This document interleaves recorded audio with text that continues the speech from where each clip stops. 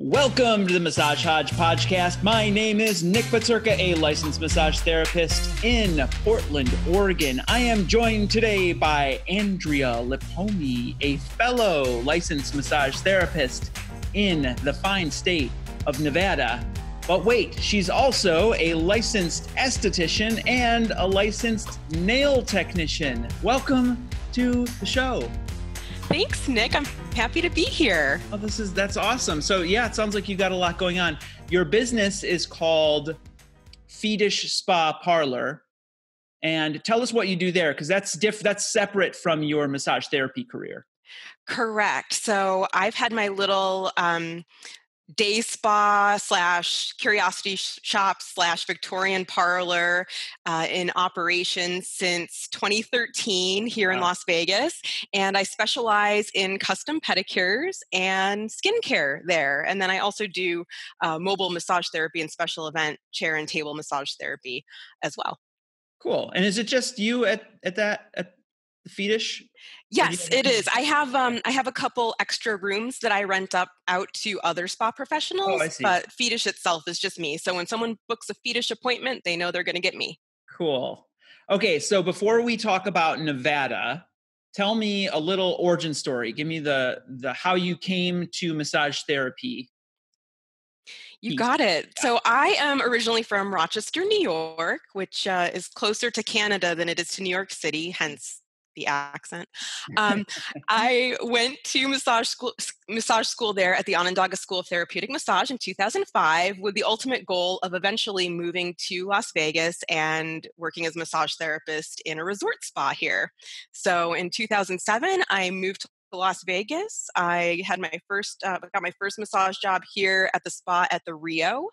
And then I opened the spa at the M Resort in 2009 as a massage therapist. And in 2008, got my aesthetics license. In 2014, got my nail tech license. And here I am. What's it like being a massage therapist in that Las Vegas scene, working for those big sort of iconic spas and the like?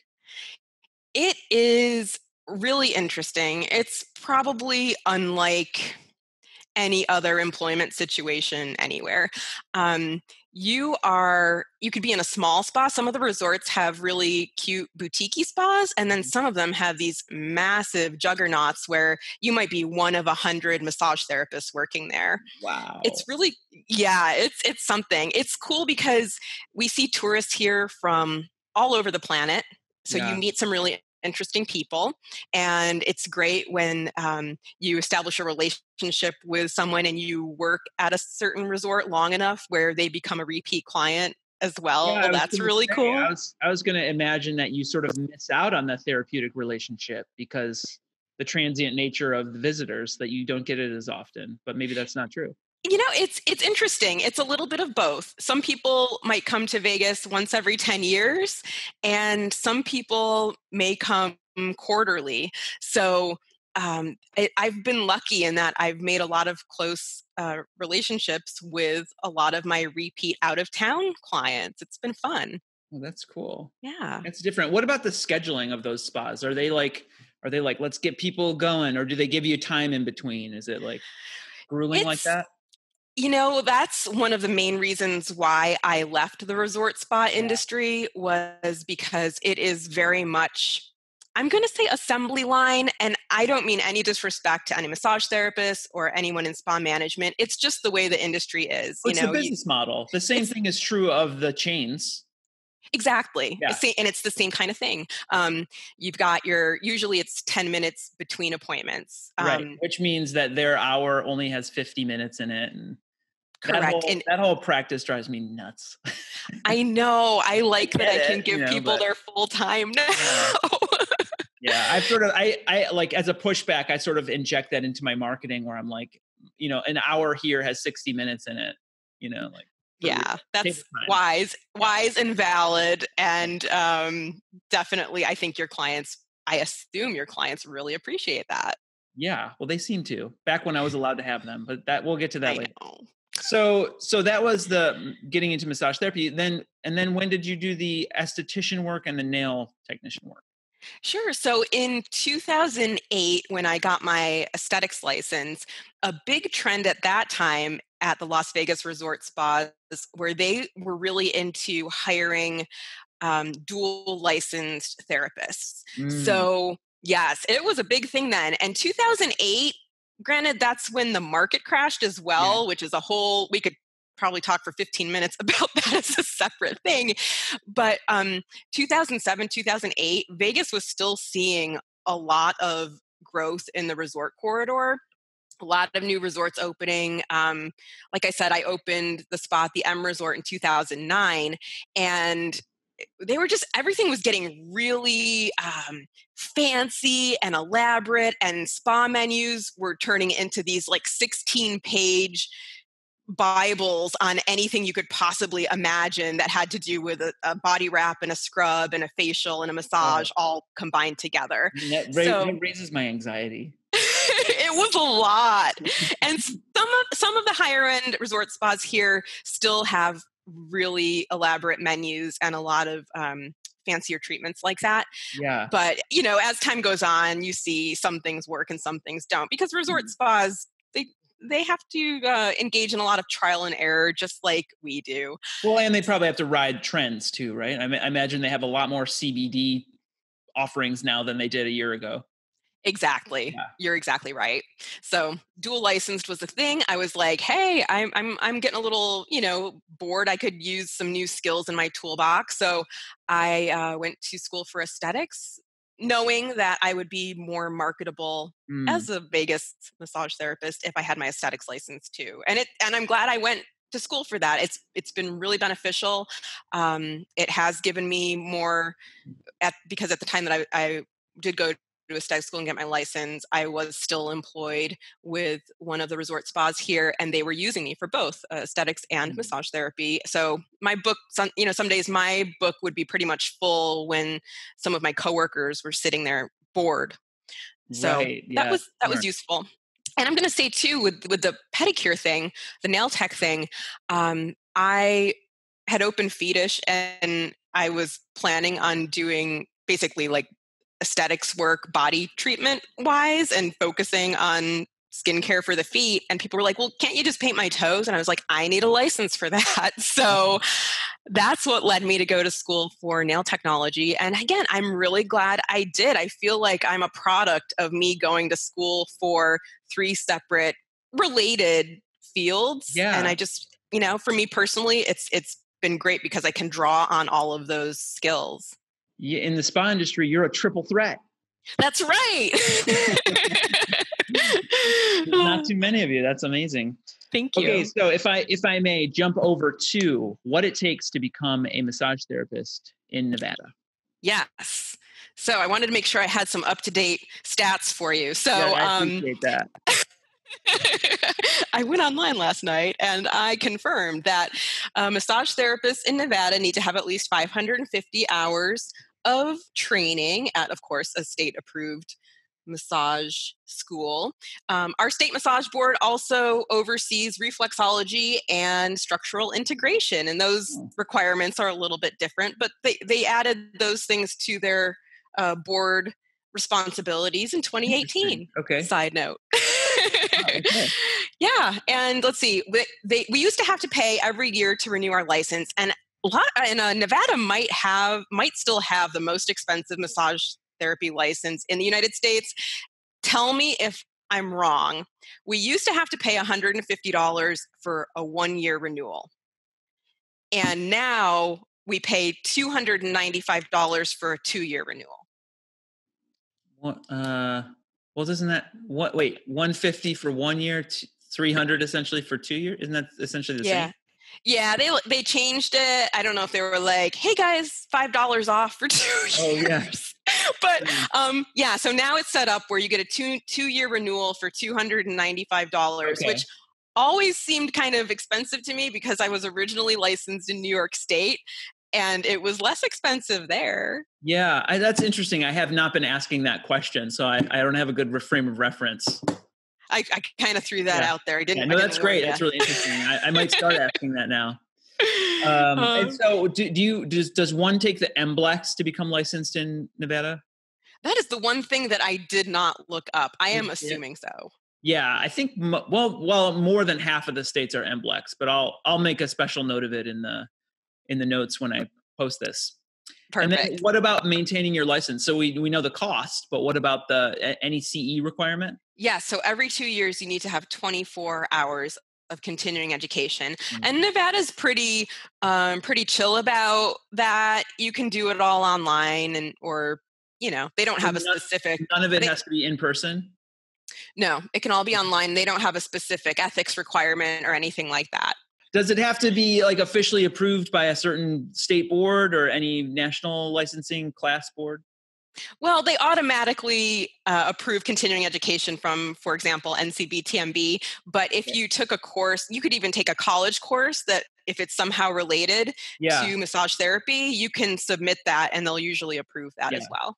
In Oregon, my understanding, I hope I didn't do it wrong, but I could actually just like do home study and like listen to a podcast, for example, about, has to be obviously related to the field and just take notes on what I learned. And that actually counts. Cool. But there is also an in-person, like some certain number of your hours here have to be live, in person. Oh, gotcha. Like hands-on or whatever. Yeah, hands-on. It's true. Okay, so that's becoming a therapist in Nevada. Interesting. Great. So as we speak, obviously the world is going through a collective trauma, a crisis. So what is the state of your state? How did it come to decide to shut down, or is it officially shut down? All the facts about where you're at.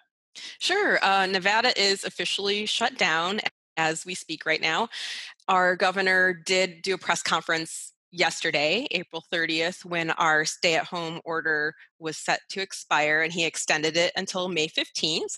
Okay. He does leave room for extending it past May 15th if he needs to, or ending it early, but I doubt that's going to happen. So we were shut down in mid-March. I want to say March 15th, and that was all non-essential businesses. And obviously that meant Fetish wasn't going to be open. So, so like all of you, I have been essentially unemployed since mid-March. Yeah. Yeah. Okay. Well, how have you been occupying your time? Glad you asked. Yeah. I have been, in addition to doing little household projects that I had been putting off for way too long, I just took an online instructor training for trauma recovery yoga, which is an amazing thing. So yoga too, you're going to be a quadruple threat. I know, right? So I'm now certified to teach trauma recovery yoga, not like all yoga, because that's a 200-hour training thing. And this was a 20-hour workshop, but trauma recovery yoga is where my interest lies. Yeah. So I did that, and it's TRY for short. So if any of your listeners are interested, they can Google that. Yeah.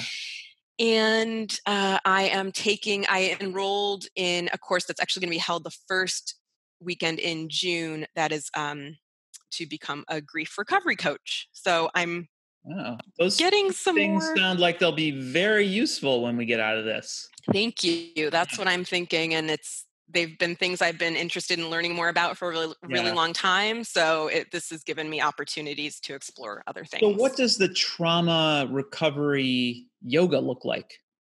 So that's different from what I might see as regular yoga. What are we talking about? Right. So it's a science-based approach that delves into the psychology of trauma.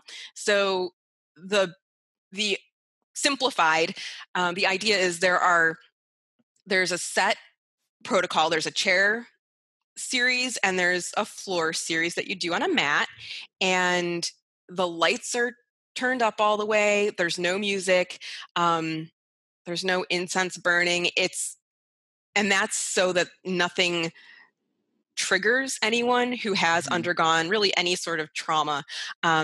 There's a lot of affirmations in it. There's a lot of I am strong, I am secure, I am, and it's your yoga your way. So there's no pressure. There's no handstands or headstands in it. There's nothing super advanced in it, but everything is designed to be easily modifiable so that, I might be up front in the front of the class or on a Zoom demonstrating and, giving the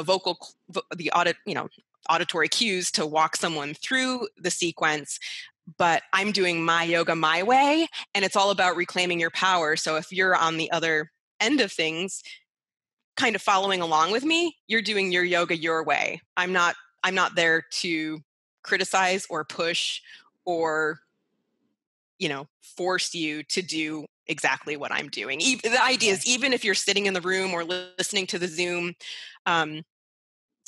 breathing, just sharing space and breathing, you're still doing yoga. And is the intention to be one-on-one? It can be either way. It can be either way. Yeah. Classes are popular too, but that's another reason why having the lights, up at full brightness and not having the music or anything triggering and being aware of where, for instance, the door is. You don't want to have the people in your class, you don't want their backs to the door. Like my back would be to the door. Yeah, that makes sense. Mm-hmm.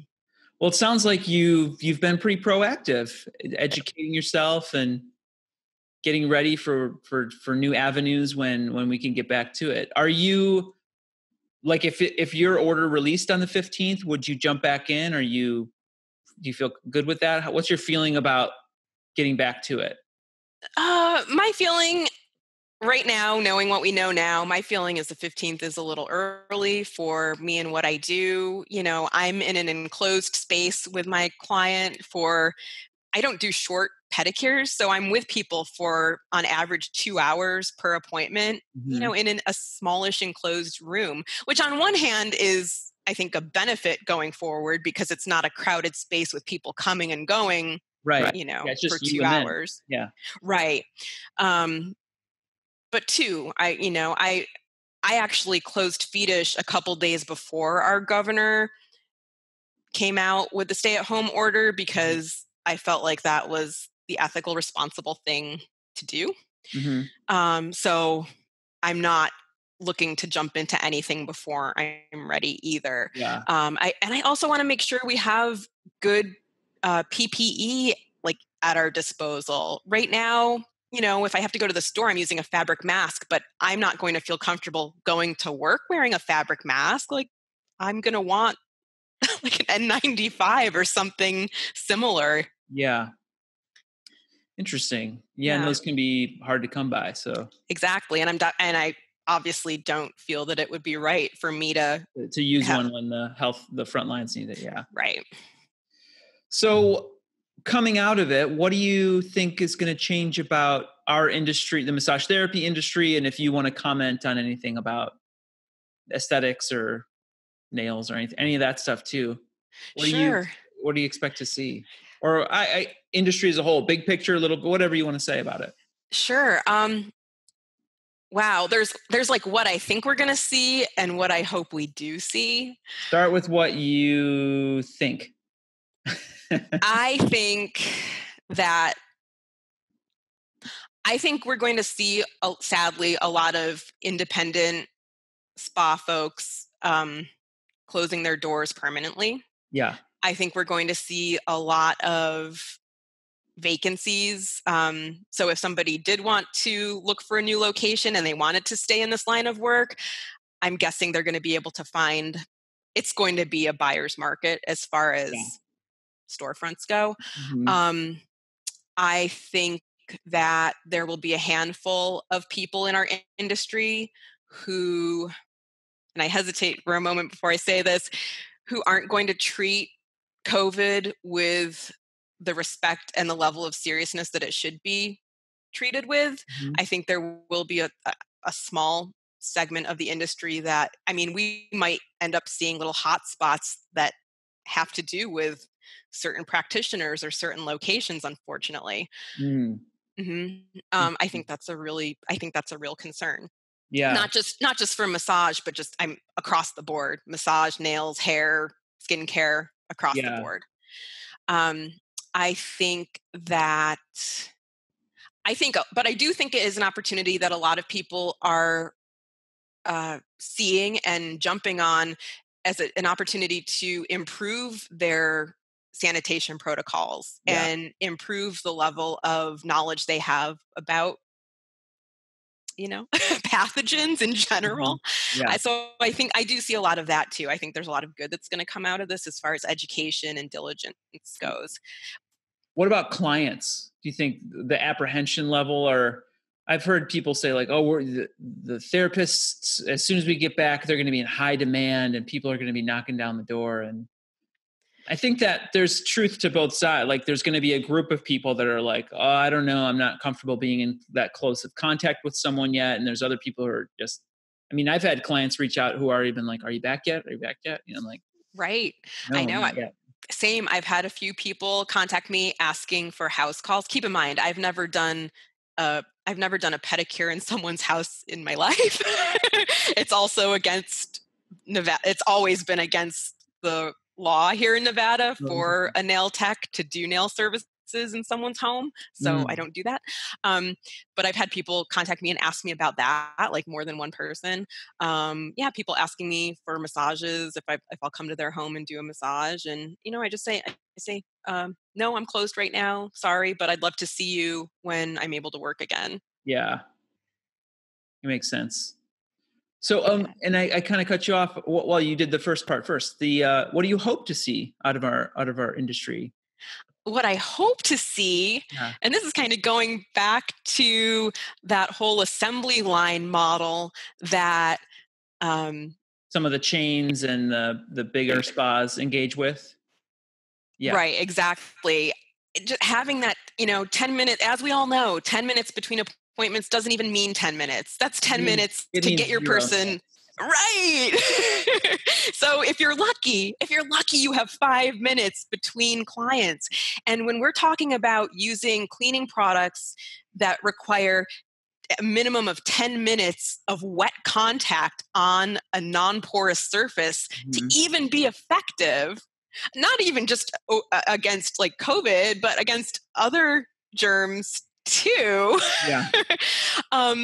Knowing what we know now, maybe we were ignorant before, but knowing what we know now, it's a huge ethical misstep to keep that old model when we all now know what we should be doing from a sanitation and safety standpoint. I hope that the types of businesses that we just talked about increase the breaks between clients, but I don't think that's going to happen in most cases because that's a volume-based business model.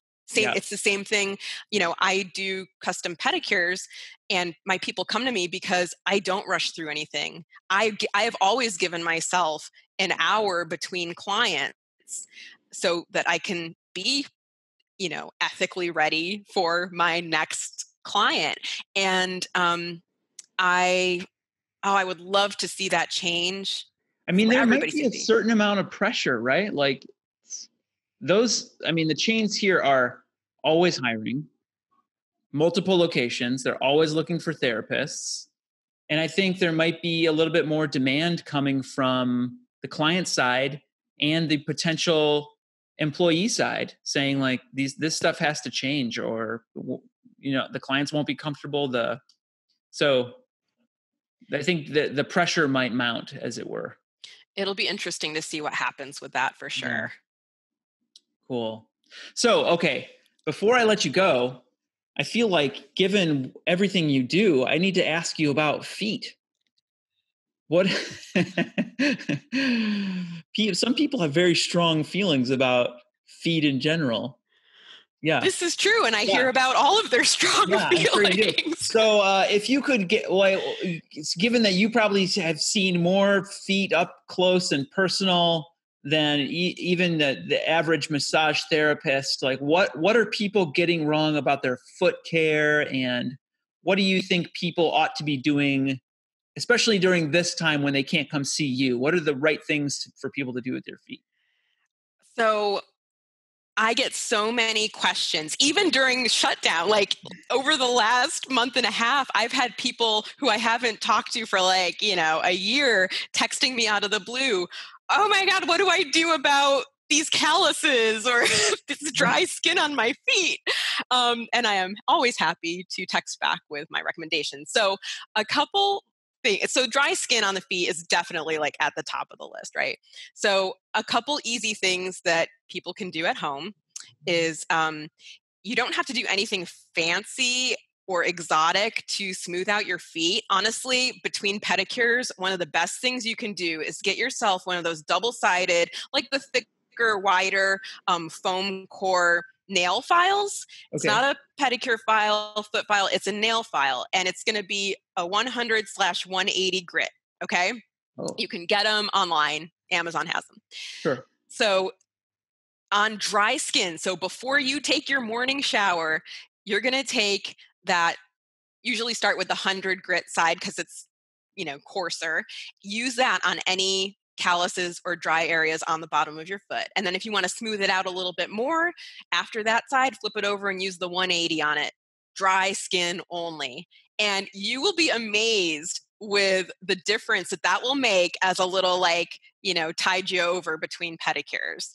Oh. And then the second tip I have is I wish people would just get more in the habit of moisturizing their feet before they put socks on. I don't care if it's in the morning after their shower or at night before they go to bed, but just putting a rich moisturizer, even if all you have right now is hand cream, because we're all washing our hands 50 times a day, right? So even if all you have is a thicker hand cream, use that and just slather it on, use a lot of it, and put socks on for the day or the night, and you'll thank me later.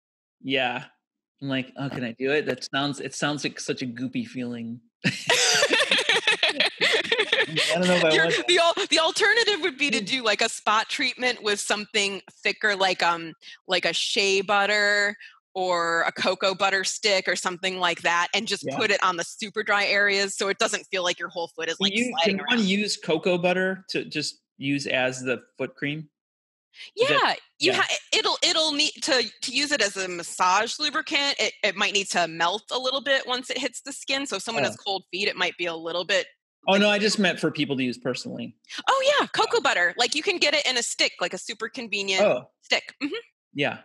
Yeah, and it smells good too. Yeah, no doubt.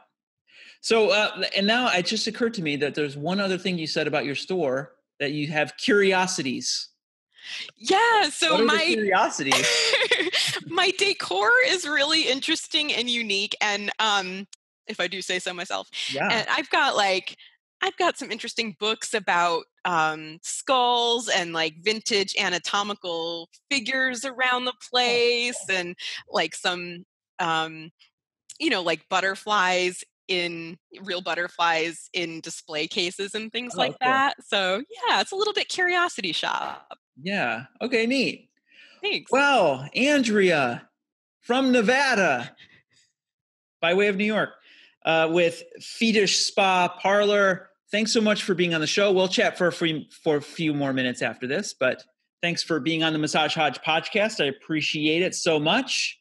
Thanks, Nick. This was so much fun. Thanks for having me. All right. We'll say goodbye to our listeners. Bye. Bye.